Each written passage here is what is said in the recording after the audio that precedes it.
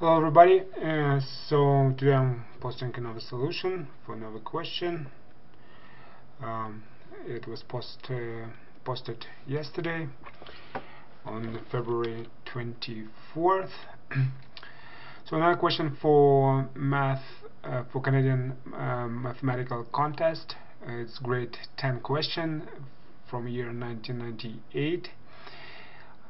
Yeah, so it's really easy question. So we need to find sum of x and y. So to find sum of x and y, we need to find y, and we need to find x from what we have from the two equations that we are given.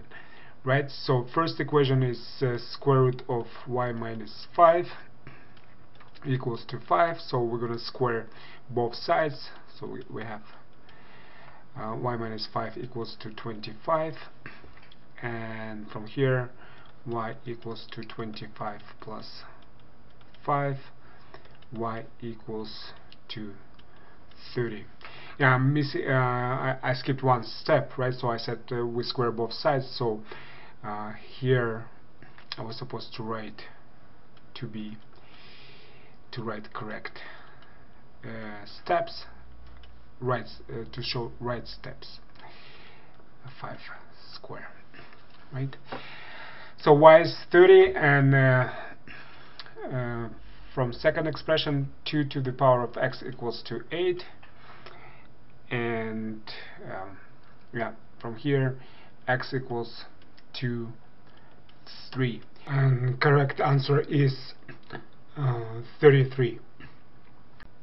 Yeah, so that's it. That was pretty easy question.